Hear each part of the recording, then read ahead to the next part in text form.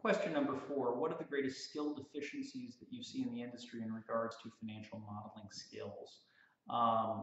The biggest deficiency is people can't audit other people's models. A lot of people can build a model, they can work within their own model, but if they're given someone else's model, they don't have the tools or the skills to unpack it and to figure out what the heck the person was trying to do. I mean, they may see the answers, but as far as seeing the flow of information, they don't have it.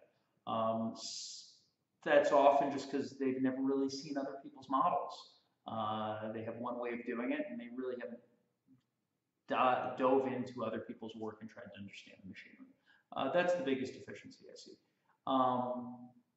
Yeah, and then more generally, if you're coming to Excel and you don't have any technical background, you just probably never learned the right way to do it.